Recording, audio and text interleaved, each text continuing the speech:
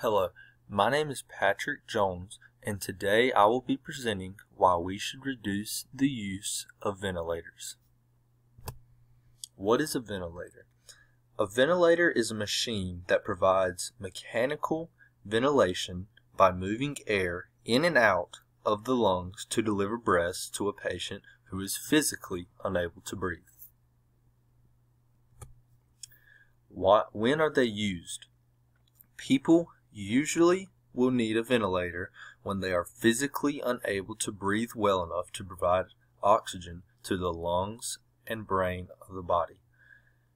This includes when a person is in a car wreck, goes to surgery, and has lung disease. Are they harmful? The longer people are on ventilators, the more likely they are to suffer lung-related injuries.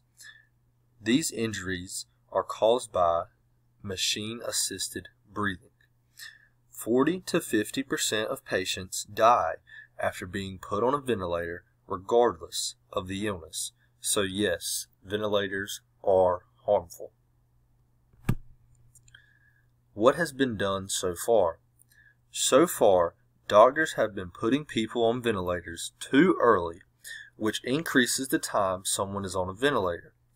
This, in return, increases the odds of permanent lung damage, which could cause death. The solution.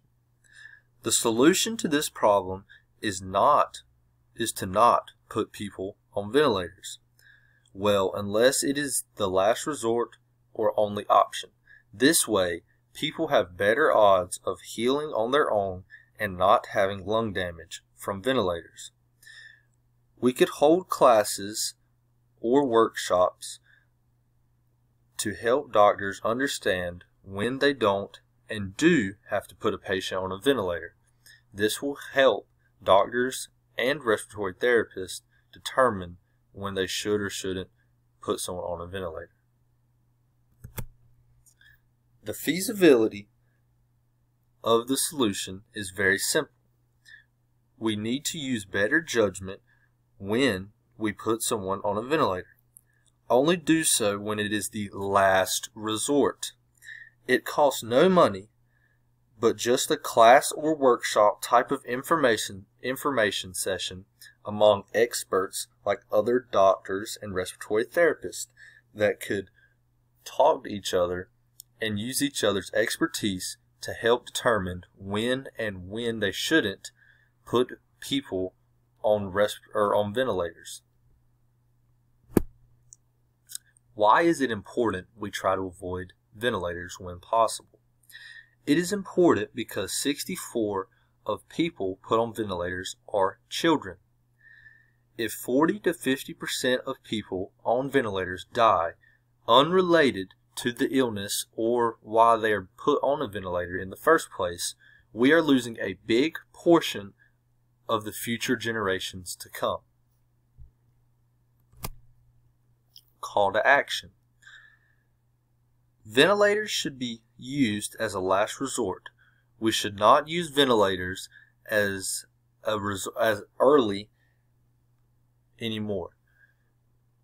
We need to hold workshops, type meetings for medical experts so they can better understand when they should and shouldn't put someone on a ventilator.